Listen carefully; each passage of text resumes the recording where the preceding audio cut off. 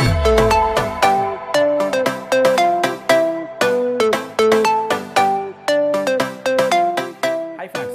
To Murthy maths and English channel.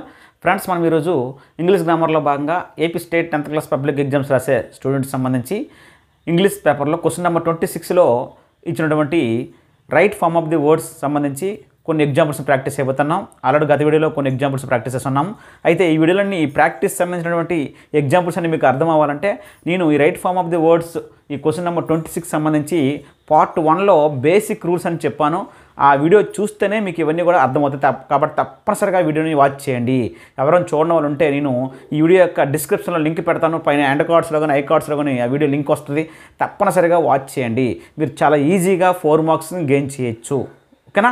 Video చివరి వరకు skip చేయకుండా వాచ్ చేయండి. చూసిన ప్రతి ఒక్కరు లైక్ చేయండి. మీ ఫ్రెండ్స్ తప్పనిసరిగా షేర్ చేయండి.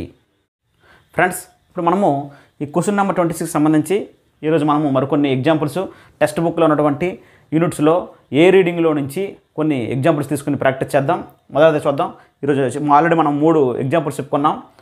ఈరోజు 4వది ఏంటంటే father had provided for my dash అని చెప్పి బ్రాకెట్లో ఎడ్యుకేట్, ఎడ్యుకేషన్, ఎడ్యుకేషనల్ అని ఉంది. ఇక్కడ అబ్జర్వ్ చేయండి. ప్రొవైడెడ్ ఫర్ మై ఇక్కడ ఇచ్చాను. మై అంటే పసివ్ యాడ్జెక్టివ్. మై కానీ, ఈజ్ కానీ, అవర్ కానీ, ఎవర్ కానీ, అలాగే సమ్ కానీ, మెనీ కానీ, దిస్ కానీ, దట్ కానీ, అలాగే ఆర్టికల్స్ ఏ యాన్రీలు కానీ ఇచ్చి పక్కన డాష్ ఉండి ఈ డాష్ తర్వాత చివరిని ఏదైనా వరుడు ఉంటేనే అది నౌన్ అవుద్ది. వరుడు లేకపోయింది అనుకోండి. ఇక్కడ కామా ఉంది, చూసారు కదా, కామా ఉంది. కామా ఉందంటే వీటి తర్వాత మరి ఏ వర్డు లేనట్టే. అంటే మై తర్వాత ఒకటే వర్డ్ ఉంది. సో ఈ విధంగా పసివ్ యాడ్జెక్టివ్ల తర్వాత కానీ, అలాగే ఆర్టికల్స్ తర్వాత కానీ, సమ్, మెనీ, దిస్, దట్, డెటర్మినర్స్ తర్వాత కానీ ఒకటే వర్డ్ రాయాల్సి వస్తే, ఎందుకంటే ఒకటే వర్డ్ రాయాలి. చూడండి, దీని తర్వాత ఇక్కడ కామా ఉందంటే ఇదంతా మై తర్వాత ఒకటే వర్డ్ రాయాలి. అప్పుడు ఏం రాయాలి మనము? నౌన్ రాయాలని నేను ఆల్రెడీ పార్ట్ 1లోనే బేసిక్ రూల్స్లో మీకు చెప్పడం జరిగింది. కాబట్టి దీని తర్వాత నౌన్ రాయాలి. మరి ఈ మూడిట్లో నౌన్ ఏంటి? చూడండి, ఎడ్యుకేషన్ ఉంది అక్కడ చివరన TION. మీకు పార్ట్ 1లోనే చెప్పాను. చివరన TION ఉంటే అది నౌన్గా పనిచేస్తుంది. నౌన్ అని చెప్పాం మనకి. ఆ యొక్క బేసిక్ రూల్స్లో ఏ విధంగా ఐడెంటిఫై చేయాలని మనం ఆల్రెడీ చెప్పుకోవడం జరిగింది. TION ఉంది కాబట్టి అది నౌన్ అవుతుందని. ఓకేనా? కాబట్టి తప్పనిసరిగా పార్ట్ 1 ఈ క్వశ్చన్ నెంబర్ 26 సంబంధించి నేను చేసినటువంటి పార్ట్ 1 వీడియోని తప్పనిసరిగా చూడండి. అప్పుడు మాత్రమే మీరు ఇవన్నింటినీ ఈజీగా ఆన్సర్ చేయగలరు. కాబట్టి మన ఆన్సర్ ఏంటి? ఎడ్యుకేషన్ అని రాయాలి. My education and I had been able to ఉంది. ఏబుల్ టు TO2 తర్వాత కూడా నేను పార్ట్ 1లో బేసిక్ రూల్స్లో చెప్పాను. TO2 తర్వాత ఎప్పుడు కూడా వెర్బ్ 1 రాయాలని. ఇక్కడ TO2 తర్వాత వెర్బ్ 1 రాయాలి. ఇందులో రియలైజింగ్ అనేది వెర్బ్ 1 కాదు. రియలైజ్ అనేది వెర్బ్ 1. రియలైజేషన్ అనేది అసలు వెర్బ్ 1 కాదు. రియలైజ్ అనేది వెర్బ్ 1. రియలైజ్డ్. కాబట్టి 2 తర్వాతే వెర్బ్ 1 రాయాలి. కాబట్టి టు రియలైజ్ అని రాయాలి. To realise he's dreams. ఓకేనా? నెక్స్ట్ అండి, my parents were truly. My parents were truly. Truly అనేది ఏంటండి? యాడ్వర్బ్. ట్రూ అనేది యాడ్జెక్టివ్. ట్రూలీ అనేది యాడ్వర్బ్. ఎందుకంటే ట్రూకి ఎలవై చేరిస్తే ట్రూలీ వచ్చింది. అంటే యాడ్జెక్టివ్కి ఎలవై చేరిస్తే యాడ్వర్బ్ వస్తుంది. కాబట్టి ఇది యాడ్వర్బ్. యాడ్వర్బ్ తర్వాత డాష్ ఉందంటే అక్కడ యాడ్జెక్టివ్ రాయాలి. నేను చెప్పాను పార్ట్ 1లోనే యాడ్జెక్టివ్ రాయాలి. మరి ఇందులో యాడ్జెక్టివ్ ఏంటి? ప్రౌడ్. మీకు ఆల్రెడీ చెప్పాను, ప్రౌడ్ అనేది యాడ్జెక్టివ్. ఓకేనా? మనకు ఆన్సర్ ఏమవుతుంది? ఇక్కడ ప్రౌడ్ అవుద్ది. ప్రైడ్ అవ్వదు, ప్రౌడ్లీ అవ్వదు. కాబట్టి my parents were truly proud of me full stop. It was through me that they had earned a greater degree of admiration. And admiration తర్వాత అండ్ ఉంది. ఓకేనా? అడ్మైరేషన్ తర్వాత అండ్ ఉంది. సో ఎండ్తో 2 వర్డ్స్ని కలుపుతున్నాం. ఎండ్తో 2 వర్డ్స్ని కలిపామంటే ఇది నౌన్ అయితే ఇక్కడ కూడా నౌన్నే కలపాలి. ఎప్పుడైనా కంజంక్షన్లు అనేవి ఒకే రకమైన పార్ట్స్ ఆఫ్ స్పీచ్ని జాయిన్ చేస్తాయి. 2 నౌన్లను కానీ, అలాగే 2 అడ్జెక్టివ్లను కానీ, అలాగే 2 యాడ్వర్బ్లు కానీ జాయిన్ చేస్తాయి. కాబట్టి అడ్మైరేషన్ అనేది మనకు క్లియర్గా కనబడుతుంది నౌన్ అని. ఎందుకంటే TION ఉంది. కాబట్టి ఇక్కడ కూడా నౌనే ఉండాలి. రెస్పెక్ట్ఫుల్ అనేది నౌన్ కాదు. FUL చివరన ఉంటే నౌన్ కాదు. అలాగే రెస్పెక్ట్ఫుల్లీ నౌన్ కాదు, ఎందుకంటే ఇది యాడ్జెక్టివ్. ఎఫ్యూఎల్ ఉంటే యాడ్జెక్టివ్, చివరిని ఎల్ఎల్వై ఉంటే యాడ్వర్బ్. మనకు కావాల్సిన నౌన్ ఏంటి ఇక్కడ? రెస్పెక్ట్. కాబట్టి ఆన్సర్ ఎక్కడ రాయాలి? రెస్పెక్ట్ అని రాయాలి. ఓకేనా? Degree of admiration and respect from the villagers. ఇది థర్డ్ యూనిట్లో ద జర్నీ అనే ఏ రీడింగ్లో నుంచి మనకి ఇవ్వడం జరిగింది. Third unit 10th class text బుక్లో థర్డ్ యూనిట్లో ద జర్నీ అనే ఏ రీడింగ్లో నుంచి ఒక పారా తీసుకోవడం జరిగిందనమాట. ఓకేనా? నెక్స్ట్ ఎగ్జాంపుల్ చూద్దాం ఫ్రెండ్స్. నెక్స్ట్ సెకండ్ ఎగ్జాంపుల్ చూద్దాం ఫ్రెండ్స్.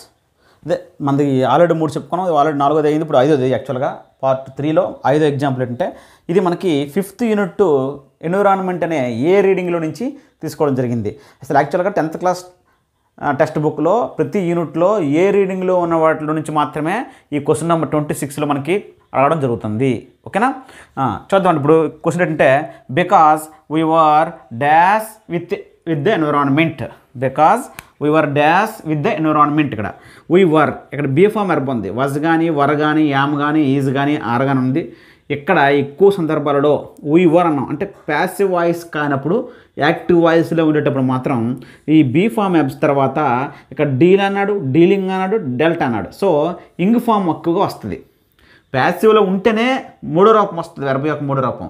కానీ ఇక్కడ ప్యాసివ్లో లేదు సెంటెన్స్, కాబట్టి వీ వర్ డీలింగ్ అనాలి. ఇప్పుడు యామీజార్ వజవర్ తర్వాత వెర్బ్ వన్కి ఇంగ్ ఫామ్ చెప్పాలి. Because we were dealing with the environment we gave them.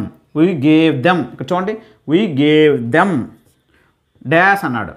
ఇక్కడ వీ గేవ్ దెమ్ తర్వాత డాష్ అన్నాడు. దెమ్తో ఆగిపోయింది. ఇక్కడ వీ గేవ్ దెమ్ అంటే ఆబ్జెక్ట్ ఇచ్చాడు. సబ్జెక్ట్ ఇక్కడ వీ, వెర్బ్ ఏమో గేవ్, దెమ్ ఏమో ఆబ్జెక్ట్. అంటే వీ గేవ్ దెమ్ వాళ్ళకి ఇచ్చాము. ఏమి ఇచ్చాము అనేది ఇక్కడ కావాలి. సో ఏమి ఇచ్చామంటే ఇక్కడ నౌనే. ఉదాహరణకి గిరి గేవ్ హెర్ ఏ బుక్ అంటాం. గివి అలాగే Sita gave him a watch అంటాం. అంటే హిమ్ తర్వాత హెర్ తర్వాత ఆబ్జెక్ట్ అంటేనే నౌన్ వస్తుంది. అలాగే ఇక్కడ కూడా వీ గేవ్ దెమ్ తర్వాత నౌన్ రావాలి. నౌన్ రావాలంటే ఇక్కడ చివరిని టీఐఓఎన్ చూడండి. టీఐఓఎన్ నౌన్ అని చెప్పాం కదా, education. We gave dum education అనాలి తప్ప ఎడ్యుకేట్ అని కానీ ఎడ్యుకేటింగ్ అని కానీ అనకూడదు. We gave dum education both in civics and also in environment that made dum clearly understand why they should take up the. ఎక్కడ చూడండి టీహెచ్ది అంటే ఆర్టికల్ ఉంది. ఏఎన్ దీలు కానీ, మై కానీ, అవర్ కానీ, హిజ్ కానీ, హెర్ కానీ, సమ్ కానీ, మెనీ కానీ, దిస్ కానీ, దట్ కానీ. అవి ఏంటంటే డిటర్మైనర్స్ అని అంటాము, వాటిలో పొసెసివ్ అడ్జెక్టివ్స్ అని అంటాం. ఓకేనా? ఆర్టికల్స్. దాని ఆర్టికల్ తర్వాత డాష్ ఉంది. ఆర్టికల్ తర్వాత డాష్ ఉందంటే తప్పనిసరిగా ఒకటే వర్డ్ రాయాల్సి వస్తే నౌన్ రాయాలి. 2 వర్డ్స్ రాయాలనుకుంటే చివరిది నౌను, దాని ముందుది యాడ్జెక్టివ్ అవుద్ది. సో దా తర్వాత డాష్ ఉంది. డాష్ తర్వాత ఇంకేమైనా ఇక్కడ లేదు, ఆఫ్ ఉంది ఇక్కడ చూసారు. దా డాష్ తర్వాత ఈ మూడిట్లో ఏదో ఒక ఆన్సర్ రాయాలి. దా తర్వాత ఇందులో ఒకటి తీసుకోవాలి. ఆ తర్వాత ఏముంది? ఆఫ్ ఏముంది. ఆఫ్ అంటే మనకి ఎలాగో తెలుసు, ప్రిపోజిషన్ అని. కాబట్టి దానే డాష్ తర్వాత చివరిలో మరి ఇక్కడ ఏ వర్డ్ లేదు, ఆఫ్ తప్ప. ఆఫ్ అనేది ప్రిపోజిషన్ కానీ సంబంధం లేదు. ఇక్కడ నౌన్ లేదు అంటే దా తర్వాత ఒకటే వర్డ్ రాయాలి, అక్కడ నౌన్ రాయాలి. అంటే ఈ చివరన, ఈ బ్రాకెట్ చివరన ఇక్కడ ఏమైనా నౌన్ ఉంది అంటే ఇక్కడ యాడ్జెక్టివ్ రాయాలి. కానీ డాష్ తర్వాత చివరన ఆఫ్తో ఆఫ్ ఏమని తప్ప ఆఫ్కు ముందు ఇంకేం లేదు, నౌన్ అనేది వర్డ్ లేదు. కాబట్టి దా తర్వాత నౌనే రాయాలి. ఆర్టికల్ తర్వాత ఒకటే వర్డ్ రాయాలి ఇక్కడ. కాబట్టి ఇందులో వర్డ్ ఏమని చూడండి, ఇక్కడ నౌన్ ఏమని చూడండి, రెస్పాన్సిబిలిటీ అని ఉంది. చివరన టీవై, రెస్పాన్సిబిలిటీ, క్రియేటివిటీ అలాంటివి చివరన ఐటీవై వచ్చిందనుకోండి, అది నౌన్ అని మీకు పార్ట్ 1లోనే చెప్పడం జరిగింది. ఓకేనా? కాబట్టి మనం ఏంటి రాస్తాం? రెస్పాన్సిబిలిటీ అని రాయాలి. ద రెస్పాన్సిబిలిటీ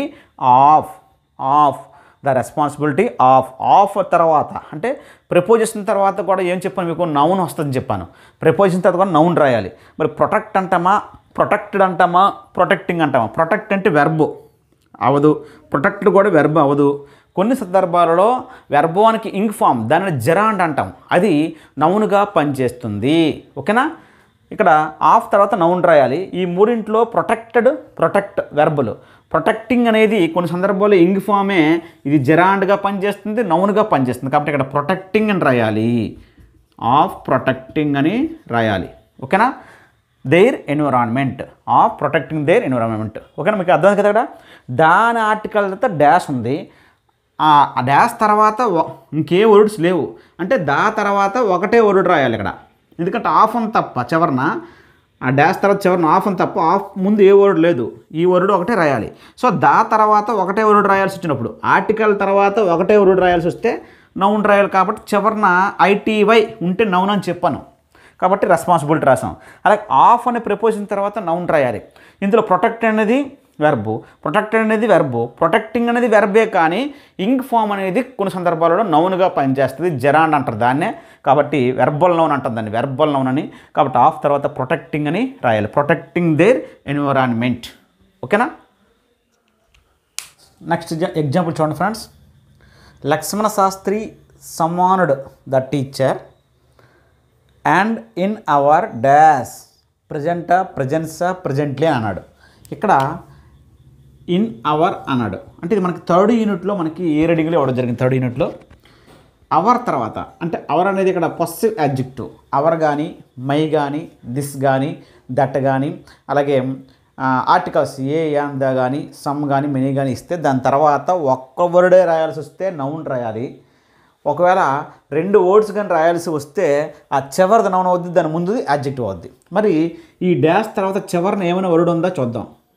చివరిని ఏముంది చూడండి, ఇక్కడ కామా ఉంది అంటే ఆ డాష్ తర్వాత ఇంకొక వర్డ్ లేదు, ఒక వర్డే రాయమన్నాడు. ఆ డాష్ తర్వాత ఈ డాష్ ఇక్కడ ఉంది, ఇక్కడ వర్డ్ రాయాలి. దాని తర్వాత ఈ చివరిని ఇంకొక వర్డ్ లేదు, ఎందుకంటే కామా ఇచ్చాడు కాబట్టి ఒక వర్డే రాయాలని అర్థం. సో అవర్ తర్వాత ఒక వర్డే రాయాలి.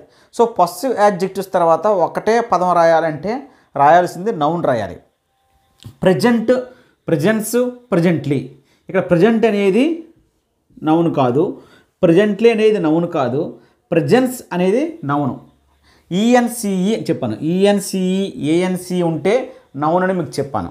ఓకేనా, పార్ట్ 1లోనే చెప్పాను. ఈఎన్సిఈ ఏఎన్సి కానీ ఉన్నట్లయితే అది నౌన్ అవుతుందని మీకు చెప్పడం జరిగింది. ఓకేనా. కాబట్టి మనం రాయాల్సింది ఏంటి, ప్రెజెన్స్ అని రాయాలి. Hour presence told the teacher that he should not spread the poison of dash. Of తర్వాత డాష్ ఉంది మీకు చెప్పాను. ప్రపోజిషన్ తర్వాత ఒక వర్డ్ రాయాల్సి వస్తే నౌన్ రాయాలి. మళ్ళీ ప్రపోజిషన్ తర్వాత రెండు వర్డ్స్ రాయాలంటే ముందు యాడ్జెక్టివ్ తర్వాత చివరిది నౌన్ అవ్వాలి. చూద్దాం. మరి ఆఫ్ తర్వాత ఒక డాష్ ఉంది, ఈ డాష్ తర్వాత ఒకటే వర్డ్ ఉందా, ఇంకో డాష్ కూడా రెడీగా ఉంది చూసారు. అక్కడ ఆఫ్ తర్వాత ఒక పదం రాయాలి, ఆ పదం తర్వాత మరో పదం రాయాలి, రెండు కలిపి. ఇక్కడ కామాలు లేవు, కామా ఉంటే సెపరేట్ అని అర్థం, కామా లేవు కాబట్టి ఆఫ్ తర్వాత రెండు వర్డ్స్ రాయాలి. ఇక్కడ రెండు వర్డ్స్ రాయాలంటే చివరిది ఇక్కడ నౌన్ రాయాలి, ఇక్కడ యాడ్జెక్టివ్ రాయాలి. మరి ఇక్కడ యాడ్జెక్టివ్ రాయాలి చూడండి. ఆఫ్ తర్వాత రెండు డాష్లు ఉన్నాయి, ఎందుకంటే ఇక్కడ కామా పెట్టి ఉంటే సెపరేట్ అయిపోను, అంటే ఒక వర్డ్ రాయాలి ఆఫ్ తర్వాత, అప్పుడు నౌన్ రాయాలి. ప్రపోజిషన్ తర్వాత నౌన్ రాయాలి. కానీ ఇక్కడ ఏంటంటే రెండు డాష్లకి ఎక్కడ కామా లేదు, అంటే ఆఫ్ తర్వాత రెండు రాయాలని అర్థం. రెండు రాయాల్సినప్పుడు చివరిది నౌను, ఈ ముందు యాడ్జెక్టివ్. మరి యాడ్జెక్టివ్ రాయాలంటే ఏమవుతుంది, కమ్యూనల్. కమ్యూనల్ ఏఐఎల్ అని చూడండి, మీకు ఆల్రెడీ పార్ట్ 1లో చెప్పాను. ఏఐఎల్ ఉన్నది మనకి యాడ్జెక్టివ్ అవుతుంది. కమ్యూనల్, కమ్యూనల్ అనేది యాడ్జెక్టివ్ చివరిని ఏఐఎల్ ఉంటే. నెక్స్ట్ దీని తర్వాత యాడ్జెక్టివ్ రాసిన చివరిని ఏం రాయాలి, నౌను. నౌన్ రాయాలంటే ఇక్కడ చూడండి, ఏఎన్సిఈ ఈఎన్సిఈ ఉంటే ఏం చెప్పాను, నౌన్ అని చెప్పాను. కాబట్టి ఇంటాలరెన్స్, ఏఎన్సి చివరిని ఉంది, ఇంటాలరెన్స్ అనేది నౌన్. ఓకేనా. ఈ విధంగా communal intolerance in the minds of dash. మళ్ళీ ఆఫ్ తర్వాత ఒకటే డాష్ ఉంది, డాష్ తర్వాత ఇక్కడ ఏముంది చివరన, చిల్డ్రన్ ఉంది చూసారా. ఆఫ్ ఉంది, ఆఫ్ తర్వాత డాష్ ఉంది, డాష్ తర్వాత చివరన చిల్డ్రన్ ఉంది. సో ప్రపోజిషన్ తర్వాత అయినా ఆర్టికల్ తర్వాత అయినా రెండు వర్డ్స్ రాయాల్సి వస్తే ఈ చివరిది నౌన్ అవుద్ది, దాని ముందుది యాడ్జెక్టివ్ అవుద్ది ఇక్కడలాగే. మరి ఇక్కడ యాడ్జెక్టివ్ రాయాలి. యాడ్జెక్టివ్ రాయాలంటే ఏమవుతుంది చెప్పండి. ఇక్కడ ఇన్నోసెంటా, ఇన్నోసెన్సా, ఇన్నోసెంట్లీ అని అంటామా. ఇన్నోసెంటా, ఇన్నోసెన్సా, ఇన్నోసెంట్లీ అంటామంటే ఇక్కడ ఈఎన్సిఈ ఏఎన్సి ఉంటే నౌన్ అవుద్దని చెప్పాను. కాబట్టి ఇన్నోసెంట్ ఈఎన్టీ చివరిన ఈఎన్టీ ఉన్నా ఏఎన్టీ ఉన్నా యాడ్జెక్టివ్ అవుతుంది. కాబట్టి ఆన్సర్ ఇన్నోసెంట్ అని రాయాలి. ఈ ఇన్నోసెంట్కి ఎలవై పెట్టాడు కాబట్టి ఇది యాడ్వర్బ్ అవుద్ది, అంటే యాడ్జెక్టివ్కి ఎలవై పెడితే యాడ్వర్బ్ అవుద్ది. కాబట్టి ఆఫ్ తర్వాత రెండు వర్డ్స్ ఉన్నాయి, చివరిన చిల్డ్రన్ ఉంది, దాని ముందున ఇంకొక వర్డ్ రాయాలి, అది నౌను, ఇది యాడ్జెక్టివ్. యాడ్జెక్టివ్ రాయాలంటే చివరిన ఈఎన్టీ ఏఎన్టీ ఉంటే యాడ్జెక్టివ్ అవుతుంది. కాబట్టి in the minds of innocent children, innocent children అని అనాలి. నెక్స్ట్ అండి, ఫాదర్ వాంటెడ్ టు సో ఇంతతో ఈ ఎగ్జాంపుల్ అయిపోయింది. ఓకేనా, అర్థమైంది కదా. నెక్స్ట్ ఎగ్జాంపుల్ చూడండి ఫ్రెండ్స్. ఇది మనకి 6th యూనిట్లో చైల్డ్హుడ్లో నుంచి ఏ రీడింగ్లో నుంచి ఇవ్వడం జరిగింది. అందులో ఒక పేరా తీసుకుని మీకు ఇవ్వడం జరిగింది. చూద్దాం. Father wanted to say something but the bus started dash. Bus started dash. Verb తర్వాత డాష్ ఇచ్చాడండి. వెర్బ్ తర్వాత ఎక్కువ సందర్భాలలో ఆబ్జెక్ట్ రావాలి. అయితే బస్ స్టార్టెడ్ మూవ్ అంటామా, బస్ స్టార్టెడ్ మూమెంట్ అంటామా, బస్ స్టార్టెడ్ మూవింగ్ అంటామా. Suppose he started smoking, he started drinking అంటే డ్రింకింగ్ తాగడం మొదలుపెట్టాడు, అలాగే స్మోక్ చేయడం మొదలుపెట్టాడు అంటాం. అంటే వెర్బ్ తర్వాత అక్కడ ఈ స్టార్టెడ్ స్మోకింగ్ అని, ఈ స్టార్టెడ్ డ్రింకింగ్ అని అంటాం. అలాగే ద బస్ స్టార్టెడ్ మూవింగ్ అనాలి. ఏమనాలి? మూవింగ్ అనాలి, కదలడం మొదలుపెట్టిందని. ఓకేనా. నెక్స్ట్ అండి, I saw my father dash. I saw my father dash అని చెప్పి ఇక్కడ గ్రాడ్యువల్లీయా గ్రాడ్యువలిజమా? ఎప్పుడు కూడా గ్రాడ్యువల్లీ అని వస్తుందండి. ఎప్పుడైనా గ్రాడ్యువల్లీ అని అంటాం, గ్రాడ్యువల్లీ అని ఉపయోగిస్తాం. ఎల్ఎల్వై పెట్టాలి, యాడ్ వెర్బ్ వాడాలి ఇక్కడ. కాబట్టి I saw my father gradually dash. Gradually dash రిసీడెడా రిసీడింగా? My father gradually తర్వాత నౌన్ వాడాలి. ఏమని? నౌన్ వాడాలి. ఇక్కడ రిసీడ్ అనేది వెర్బు, రిసీడెడ్ కూడా వెర్బే, రిసీడింగ్ కూడా వెర్బే, కానీ చివరి ఇంగ్ ఫామ్ను నౌన్గా ఉపయోగిస్తాము. గ్రాడ్యువల్లీ తర్వాత ఇక్కడ నౌన్ ఉపయోగిస్తాం. I saw my father gradually receding అనాలి. రిసీడింగ్ వెనక్కి రావడం. ఇన్ టు ద డాష్, దాని ఆర్టికల్ ఉంది ఇక్కడ. దాని ఆర్టికల్ తర్వాత ఒకటే వర్డ్ రాయాలి, ఎందుకంటే ఇక్కడ పక్కన చివరిని ఇంకే వర్డ్ లేదు, నౌన్ లేదు కాబట్టి ఇక్కడ నౌనే రాయాలి, ఒక వర్డే. కాబట్టి డిస్టాన్సా ఏఎన్సి ఉంది కాబట్టి కళ్ళు మూసుకుని పెట్టేయండి. డిస్టెన్స్ తీసుకుని డిస్టానిటీ అనేది లేదు, రాంగ్. ఓకేనా. ఏఎన్సి ఉంటే తప్పనిసరిగా ఇంటూ ద డిస్టాన్స్ అని రాయాలి, డిస్టాన్స్. ఓకేనా. So father wanted to say something but the bus started moving అనాలి. I saw my father gradually అనాలి, ఎల్ఎల్వై పెట్టాలి. తర్వాత నౌన్ రాయాలంటే రిసీడింగ్, వెర్బ్ వన్కి ఇంగ్ ఫామ్, ఎందుకంటే ఇది వెర్బు, ఇది వెర్బే, కానీ ఇంగ్ ఫామ్తో ఉన్న వెర్బ్ని రాయాలి. Receding in to the dash, article తర్వాత నౌన్ రాయాలి. ఏఎన్సి ఉంటే దాని ఆన్సర్ పెట్టండి. ఓకేనా. In to the distance. ఇది మనకి 6th యూనిట్లో చైల్డ్హుడ్ అనే ఏ రీడింగ్ నుంచి మనకి తీసుకోవడం జరిగింది. ఓకేనా. నెక్స్ట్ వీడియోలో మరో 4-5 ఎగ్జాంపుల్స్తో ముందుకు వస్తుంది. ఎందుకంటే చిన్న వీడియోలు పెడితే మీకు కూడా ఇంట్రెస్ట్ ఉంటుంది. తప్పనిసరిగా పార్ట్ 1 ఈ క్వశ్చన్ నెంబర్ 26 సంబంధించి పార్ట్ 1 వీడియో చూడండి. ఆ బేసిక్ రూల్స్ తోటే చాలా వరకు మీకు 4 మార్కుల్లో 3 మార్కులు ఈజీగా వస్తాయి. కానీ ఇంకా మీరు హార్డ్ వర్క్ ట్రై చేస్తే, నేను చెప్పినవన్నీ మీరు ప్రాక్టీస్ చేస్తే 4కి 4 మార్కులు చాలా ఈజీగా మీరు గెయిన్ చేయగలరు. ఓకేనా.